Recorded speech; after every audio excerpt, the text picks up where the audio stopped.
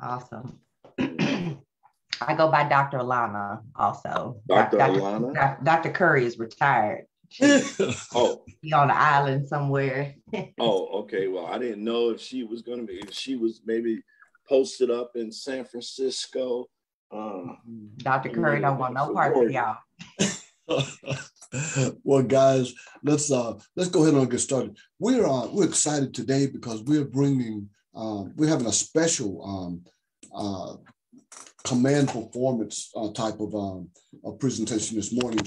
Yesterday, we were scheduled to have our last speaker, Dr. Alana, to come on. She's a trauma psychiatrist, so we were very excited that she was going to be joining us. And then there was an issue.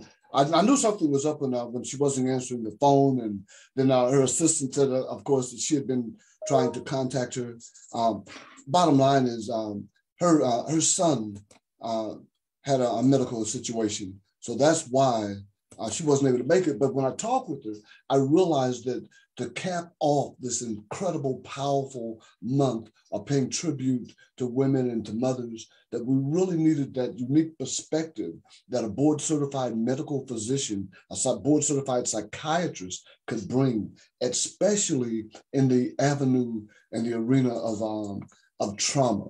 Because childhood traumas at whatever stage of life we're in will cause us to pause. It will cause us to stop and to not be able to move forward. So we're just so excited and delighted that we're going to be able to bring Dr. Alana on so she can just pour out for a few moments information that could cause us to have a transformation. So we're excited that she was able to come back this morning. Tomorrow, we've got Dr. George Frazier. So this last month and next month are going to be epic and phenomenal. I'd like for Reggie to just open us up in prayer, and then we're going to listen to and take copious notes from Dr. Alana. Reggie, are you there? Yes, I am here. I'm unmuted now. Well, first of all, just want to say thank you, Lord, for this day, June the 1st, 2022. This day was not promised, but you made it possible. So we're going to just praise you, worship you, and magnify your holy name. Lord, we just give you all the praise and all the glory for it. Hallelujah.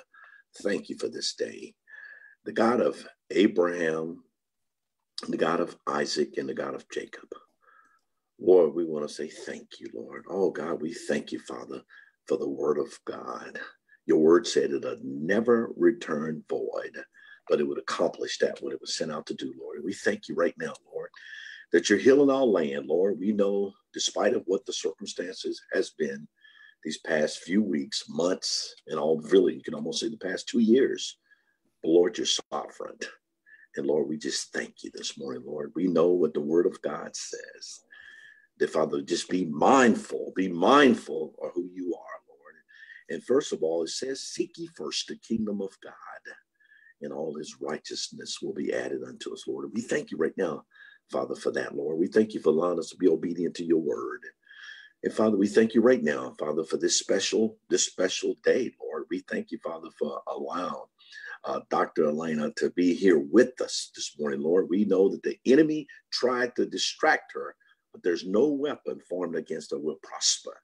And Lord, I just thank you right now, Father, she speaks this morning. Before she even comes up, just hide her behind the cross. Allow her to not speak of herself nor the flesh.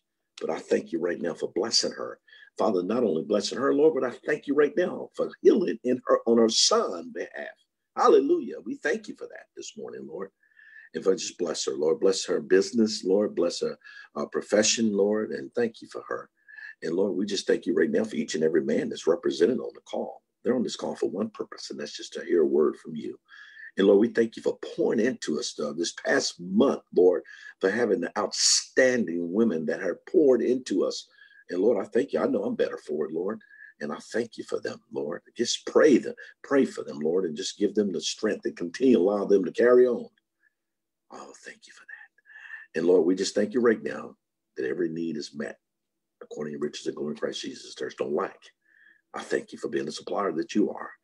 And not only, Father, thank you for being the provider, but Lord, thank you for complete healing in each and every man's body, from the crown of his head to the sole of his feet.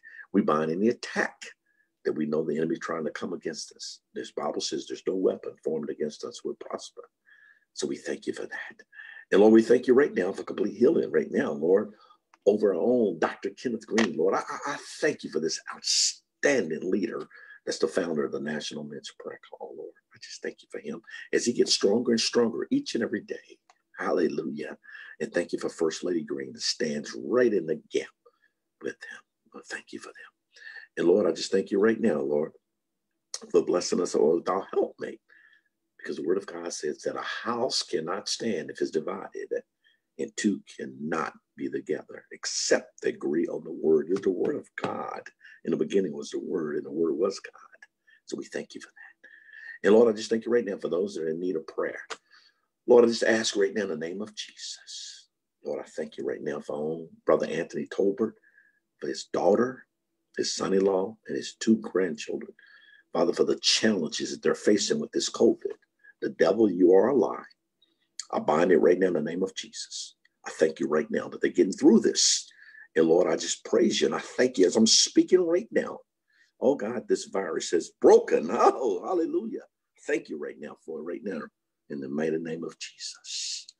And Father, I just thank you for that family. And Lord, I just give you all the praise and all the glory for blessing a friend of mine, Miss Margaret Middleton. She was given a notice that June the 3rd will be her last day of employment.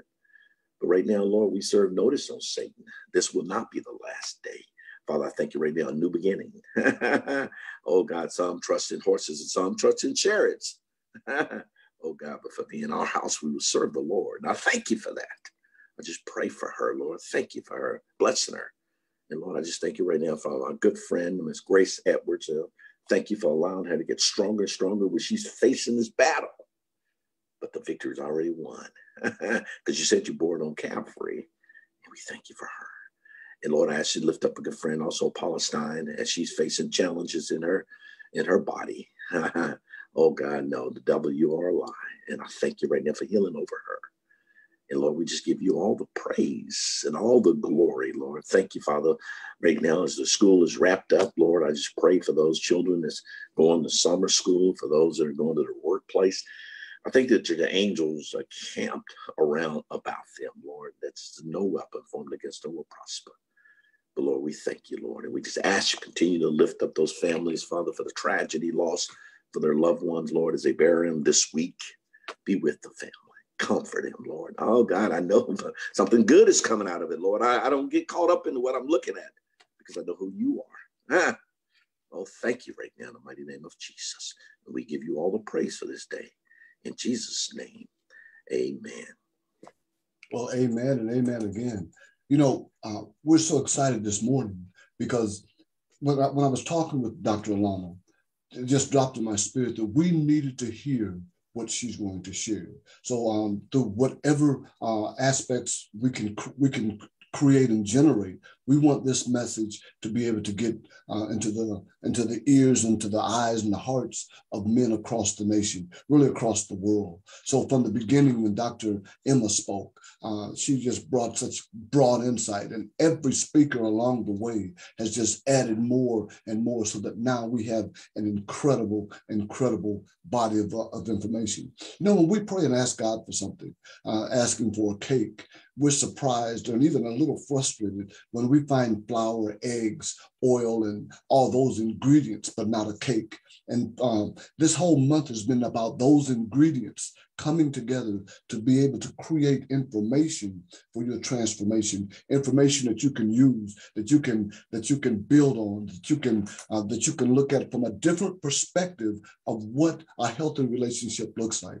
And a lot of times those relationships get stuck, get caught up in traumatic situations that will not allow them to be able to move forward. That's one of the reasons I was emphatic about making sure that we heard the voice of Dr. Alana. So without any further ado, I'm going to introduce and present to you Dr. Alana, the trauma psychiatrist. Dr. Alana, are you there? Yes, sir. I'm here. Okay. Thank you so much for having me. Excuse me. And again, my apologies for missing yesterday. My son had some challenges with asthma, and you know how life does. You can't, you don't know when it's going to happen. You just have to respond. So I'm here now. I want to start by just thanking you all for having me here today. But more importantly, I want to say that I'm proud of you all that are here for doing this work and for being willing to pursue more information and being willing to challenge yourself to improve, because it is we live in a society that is not healthy. Let's just start with, when you are surrounded by unhealthiness, it's very difficult for you to be healthy in the first place. So when you're talking about healthy relationships and talking about from a trauma psychiatry perspective, I want to be clear that I look at things from the physical body and the psychological body. I really do try to get people to recognize their own roles in how their biology plays a role in their relationships. Now, one of the things that we are most challenged with in this society is that we have a tendency to think that mental health challenges are for them folks over there. You know, that them over there are the ones who have the issues. And I have news for you. That is not how it works. It's always interesting to me when I used to do couples therapy, because I'm retired from clinical care. But when I used to see couples and they come in and one goes, it's her or it's him. And I'm like, okay, I know who to start with. Okay. Because if you can't see your own role in the challenges that you and your partner are having, then you are essentially blind to reality. And that is actually a delusional condition. Delusion meaning fixed false belief. We all operate in a fixed false belief that our version of reality and what our brain is telling us and how we perceive things is the truth. Well, that's not exactly how your brain works. So I'm going to give you a crash course on 6 important parts of your brain that you need to know in order to have healthier relationships, because these 6 parts of your brain are predictably programmed by any psychological trauma that you have ever experienced. And I define psychological trauma not as some, invisible, high bar, terrible thing that everybody can agree on being traumatic. I define psychological trauma as any experience that you've had that was so internally negative that it changed the way you feel about yourself, other people, and the rest of the world. That's a pretty broad definition, but that definition is broad because many things are traumatic. And in particular, dealing with the challenges that our world currently presents us is traumatic. I can pick up my phone right now and go traumatize myself with some news or some footage of some things that have happened, et cetera, et cetera. So we need to understand this brain in order to understand how to have healthy relationships, because your brain and your interpretation of your partner and anyone else is really driven by these 6 parts of your brain.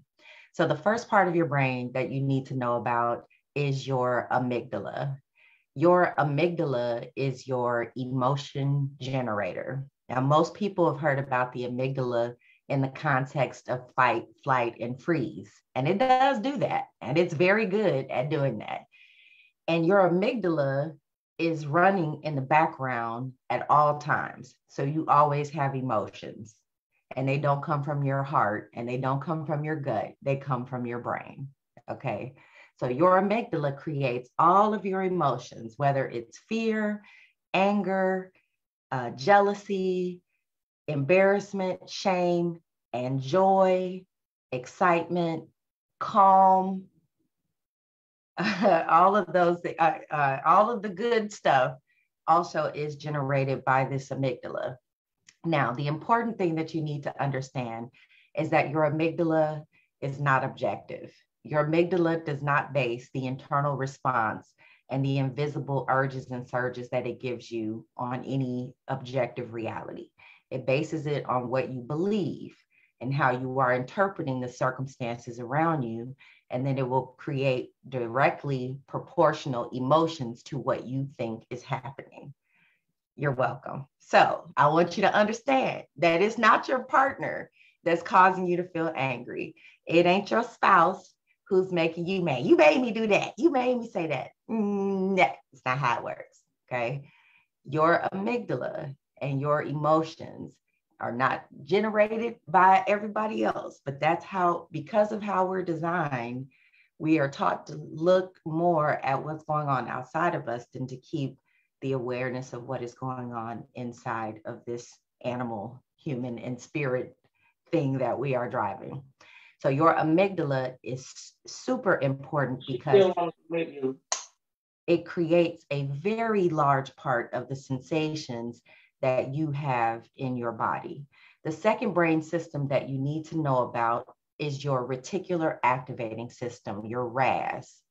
Your reticular activating system is your brain's filter, and it filters information in the environment based on what your mind thinks it's important to pay attention to.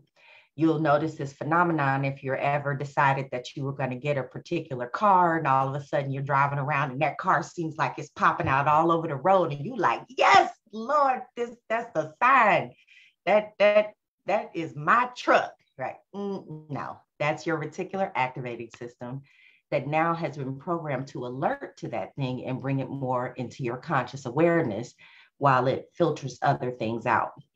Well, the reason that you need to understand your reticular activating system is because it distorts information. It even distorts and filters the conversations that you and your partner are having. So when you speak, information has to get from your brain out of your mouth across space and get into the other person's ears, and then they have to interpret what you said through their reticular activating system and their filter. This reticular activating system highlights parts of sentences. So this can be a reason why you might be talking to your partner and, she or he hears this part of what you said and they hone in on that. And you're like, wait a minute, is that what you heard? Because I said a whole lot of other stuff. That's because that reticular activating system is really powerful to shape the way that we interpret each other.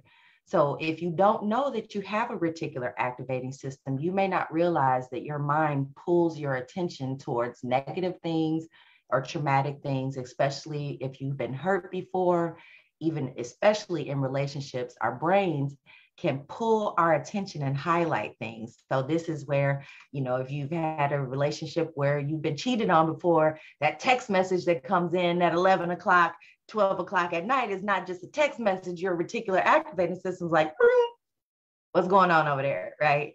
So it's important to understand that our interpretation of each other is subjective and often needs correcting. The third brain system you need to know about is your somatosensory cortex. Your somatosensory cortex is the part of your brain that registers pain. It does not differentiate between physical pain, like somebody punching, slapping, and kicking you, or psychological pain, like someone verbally punching, slapping, or kicking you, because we do that too. And so what I mean by it doesn't differentiate between it is that it generates the same internal response inside of your body. So I want to make it clear that whoever says sticks and stones may break your bones, but words will never hurt you, did not understand their own biology, because words drive a great deal of the pain and the invisible injuries and wounds that we are experiencing in society. So just like somebody can say something that hurts you, pinches you, pokes you, stabs you, you also say things and do things that pinch, poke, and hurt your spouse. So in a healthy relationship, we have to begin to acknowledge how our actions and our words actually cause real harm. It's not all in our head, and it's not just our feelings getting hurt. It is real physical body sensations that we feel. Now, we may be desensitized to that because we experience so much pain in our society, but the pain is still there and it happens. And if you pay attention to it, and if you honor when someone else is hurt, you will improve your relationships. The fourth brain system that you need to know about is your brain reward system. Your brain reward system is your addiction system. It's driven by the chemical dopamine, which is a very powerful pleasure chemical that is very short-lived. So our body is constantly looking to get more of its dopamine. Our brain reward system drives all of our addiction system.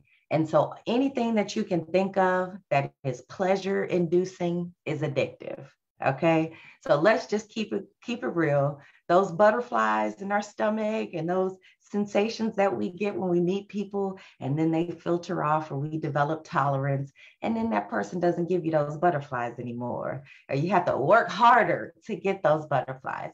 That's because human beings are operating on dopamine. Every time you watch a commercial and your mouth starts watering and then you're driving into that restaurant, that's your dopamine. And that's that brain reward system addiction gremlin pulling on your behavior, pushing on your behavior.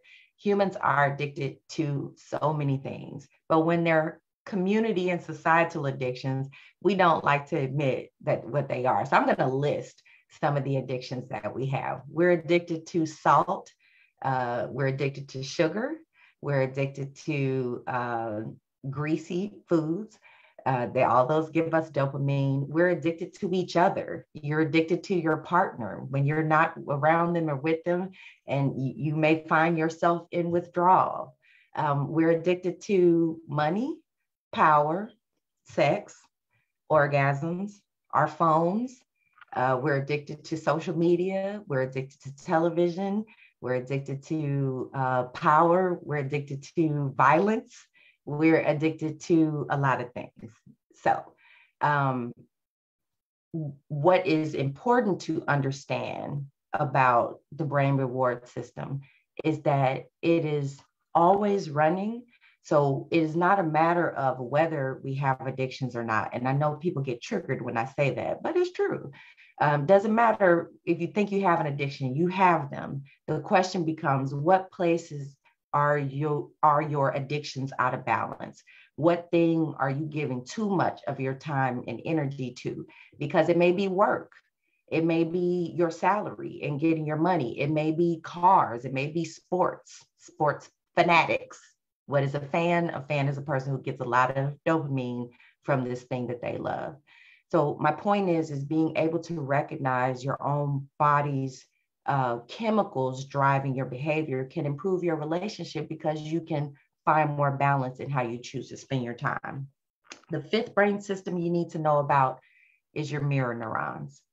Your mirror neurons are part of your brain that help soak up information from the environment and help help a human being to understand the words, the phrases, the customs, and the behaviors in their environment. They help us learn.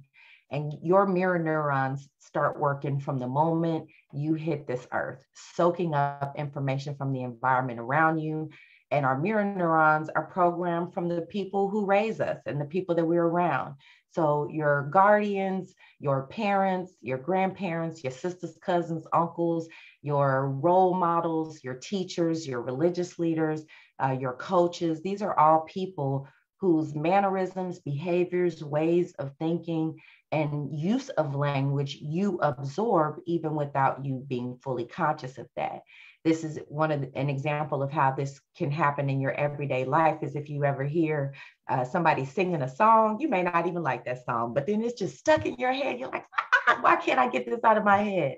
Or, when I go to New Orleans to visit where I went to college, I find myself with my Louisiana accent just coming back out just on accident because your brain is so much influenced by the things that you allow into your eyes and your ears. So this is also important to understand because you have to recognize that not only are you and your partner shaped by the environment that you grew up in, you may not recognize where you are playing out patterns of behavior that were programmed in your earlier years, even before or you even realize that you are learning from people and you're replaying those trauma cycles and those behaviors. Your body has kicked into its programming. So also recognizing when it comes to healthy relationships with your children, because you are one of the most powerful influencers of your children's behaviors. So if you yell and fuss and cuss, and then your kids go to school and they get in trouble for yelling, fussing, and cussing, and then you come in and yell, fuss, and cuss at them to stop yelling, fussing, and cussing, then you are falling into the trap of children do what you do, not what you say.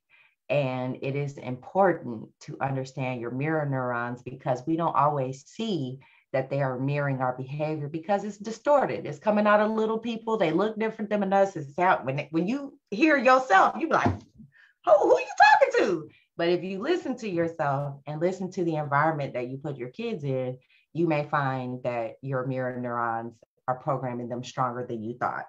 Last but not least, you really need to know about your biochemical matrix.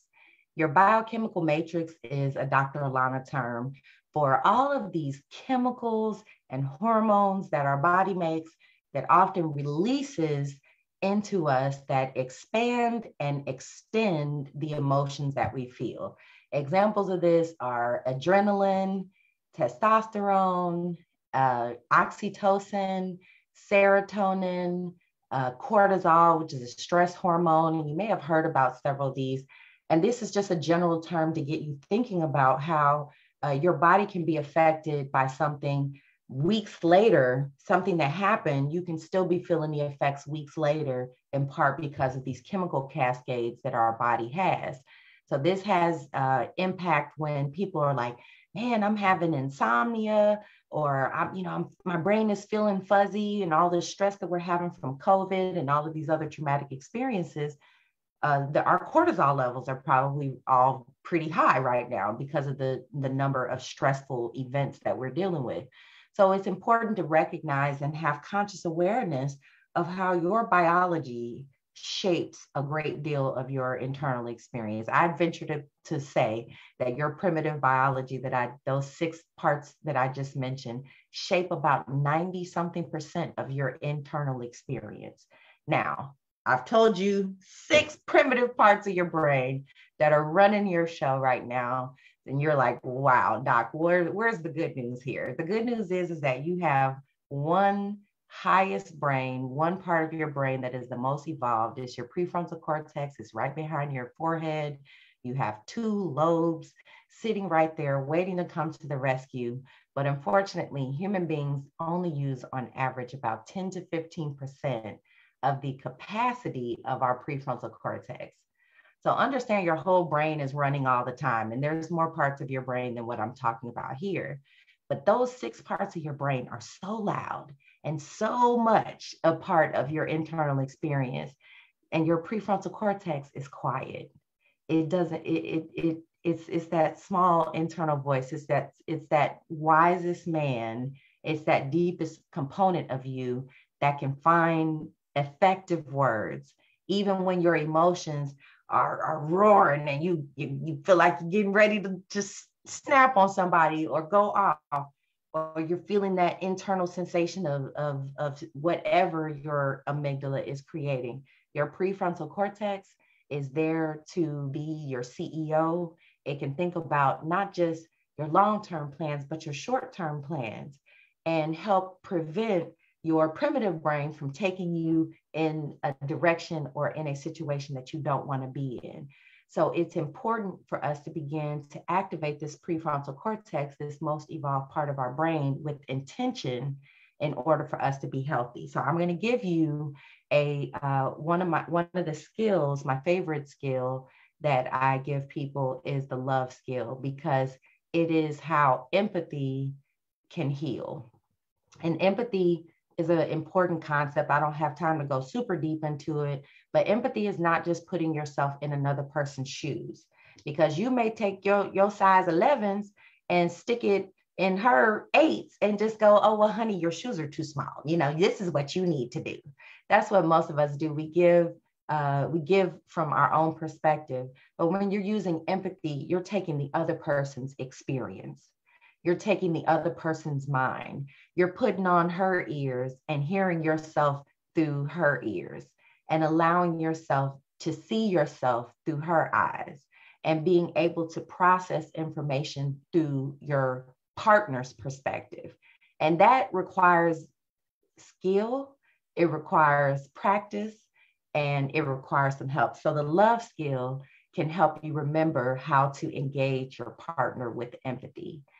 The L is listen and look with suspended judgment. See, you didn't know until now that you had all this going on in your own brain, and you thought that you were getting the full perspective by watching this person's external shell. And nobody ever told you that just like no one can really know your full internal self and all of the hundreds of thousands of thoughts that run through your brain, you're not getting that when you're interacting with your partner either. So listening and looking with suspended judgment is you acknowledging that your version of reality is just one way of hearing things, and that you can put yours to the side for a moment so that you can do the rest of these things. The O is observe the emotions inside of yourself and the other person. And when I say observe the emotions, I mean actually put a word on it. How am I feeling? I'm feeling abandoned. I'm feeling embarrassed. I'm feeling jealous. I'm feeling ashamed. I'm feeling sad. I'm feeling used.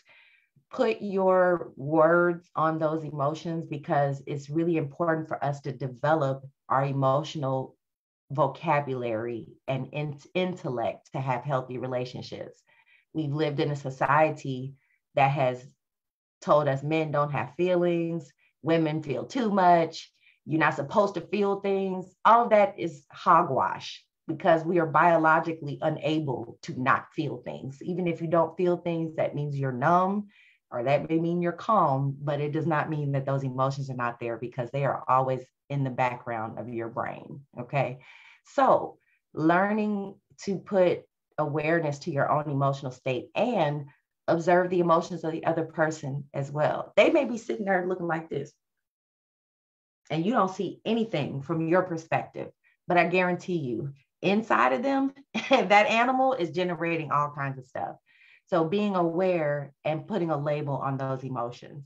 The V is validate the differing yet equal perspectives of all parties involved. Now, validation does not mean that you're in agreement.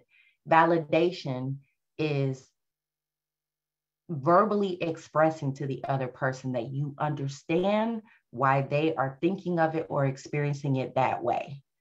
That's not to say that you agree with it. It is simply, okay, I got enough information that I believe that I have a handle on where you're coming from and what your perspective is, and verbally letting the other person know that. The E is express yourself skillfully, creator. Express yourself skillfully. And what I mean by that is that it's really important for us to get out of speaking from our addiction to being right. It's more important to be effective than being right, because a lot of times we're treating our feelings as if they're fact. Something that makes me feel good, I'm going to say that's right. So instead of me assuming that my perspective is what is right, being able to express myself in a way that I effectively address what needs to be addressed at any given time, or sometimes not saying that thing that my biology or my knee-jerk primitive brain is giving me to say, that is when you begin to find you have control of yourself as a creator, because that is what our identity is. When I say express yourself skillfully, creator, it's a reminder that you create things inside of yourself and your partner every moment of every day. There is no such thing as doing nothing. Even when you sleep or sitting still, people are like, ooh, well, we got into it. Well, what'd you do? I didn't do nothing. Impossible. That is not how human beings work, okay? So being able to recognize yourself as part of any dynamic, and that there is no such thing as it only being a one-way problem in any relationship. Putting your mind on yourself and focusing on you and focusing on your part in the situation is how you begin to heal your mental health and how you begin to create healthier relationships, not just with your partner, but in your family life, with your friends. Men have to build healthier friendships. And in doing that, it is really being able to engage in empathy and in love and develop yourselves emotionally so that you can truly be the leaders that God has designed you to be in your homes and in this world. So I'm going to stop there. I hope that you all come learn more from me at the Trauma Cure. That's my next 3-day educational event that's happening June 22nd through 24th, and you can get tickets at thetraumacure.com. Dr. Mack, thank you so much for having me today, and I hope that I've blessed you all with this information. Well, you have indeed. And I just want to, I was just impressed and compelled to make sure that we got this information out.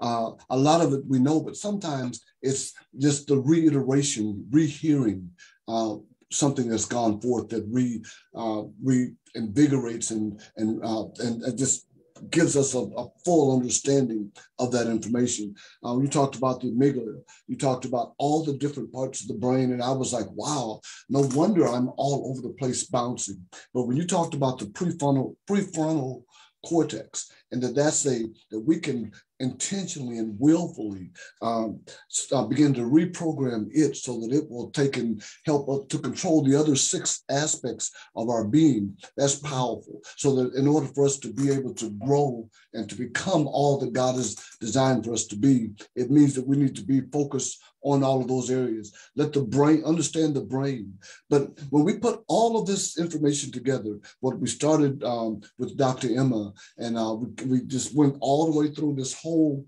chain and came down to this point here, it's because men, we want you to get stronger. We want you to grow. We want you to begin operating at peak performance. And peak performance means that you maximize your manhood. Your peak performance is you're doing the very best. You're operating at excellence. But the problem is when we're stuck in these traumatic situations, these trauma points in our life, we're not able to proceed further. We're just stuck there. And we want to move, but we don't have the capacity. So I'm going to ask Dr. Alana to give us that the information about the Trauma Cure so that we'll be able to purchase tickets. She may even give us a special National Men's Prayer Call discount if we mention the fact, mention the 6 parts of the brain. I don't know what I'll talk with her about that. But Audrey said, could you put that information, thetraumacure.com? Yep, that's it, thetraumacure.com. The Trauma Cure stands for Creators Using Radical Empathy. And I'm a skills over pills doc. So I don't give any prescriptions anymore. And I have nothing against medication. Medication is useful. Heck, I take it myself. Don't know. I'm not saying nothing about meds, but I am saying that we need to have the skill set and the tool set of understanding these parts of our brain and knowing how to recognize the impact of these 7 components of the brain and how this reflects on everything that we do. So we'll learn more about what type of events cause psychological trauma, and I'll introduce more from my methodology of empathy skills practice for traumatized humans, where I teach anybody. And this is not just for the doctors and the professionals. I teach this in language that is easy to understand, and that's really for anybody who is at the point where they want to work through traumas without having to dive into all of the nitty-gritty details of all those traumas. Excuse me. Because while it's important to recognize that we've had traumas, it really is very difficult, and many people avoid getting into their past traumas because they're like, hey, who wants to bring all that up? But it's important to recognize how those traumas are still impacting your programming today, And then how do you have tools and skills that you can use to correct your own self and break out of those trauma cycles. So that's what we'll be doing. It's June 22nd through 24th. It's a 3-day event. It's all day. So your discount is that you're going to get 20 years worth of information and 20 years worth of important things that can move you forward in one day for $97. Which is the regular admission ticket, or $197, the VIP ticket, which also includes special sessions with me, as well as the recordings of the event and the information. So it's already discounted, so it ain't going down no more. Now that I know, now that I see that, I'm good to go. Hey, Dr. Alana, I'm going to allow about 5 minutes for anybody that has a quick question to ask you. Because we're beyond our time, but I'm just compelled to make sure that that while we have you available, that we can be blessed by you. So, are there any questions from the audience or responses? You know, the old they said going once. Well, we thank you. We thank you. This was a special edition, and we normally are just here on Tuesdays and Thursdays, but to come on Wednesday and not to set a precedent, but this whole month has been a precedent by bringing the female perspective so that we as men can grow and learn what we need to do in order to continue to grow, continue to renew our minds, continue to pursue that peak performance. Hey, this is the National Men's Prayer Call. We are just honored and privileged, and it's our pleasure to be able to bring you information for your transformation. We'll see you tomorrow when Dr. George Frazier. Hey, if you don't know who Dr. George Frazier is, you've been living under a rock or in a cave somewhere. Come out from underneath the rock, get out of the cave, because I promise you, this brother, this young man is a national treasure. Dr. George Frazier is a multiple best-selling author. He is the founder of PNC, the Power Networking Conference, which Forbes magazine says is one of the 5 top conferences to attend in the United States regardless. So this is a gentleman that I have utmost respect for, and we were privileged and blessed to have him agree to come on. His sister, Dr. Emma, led us off on the beginning of this month of the females perspective. So when I kind of reached out to her and kind of nudged her to help me, but we got Dr. George. He's going to speak tomorrow. So please let everybody you know, and we'll see you then. Have an awesome day and bless somebody along the way.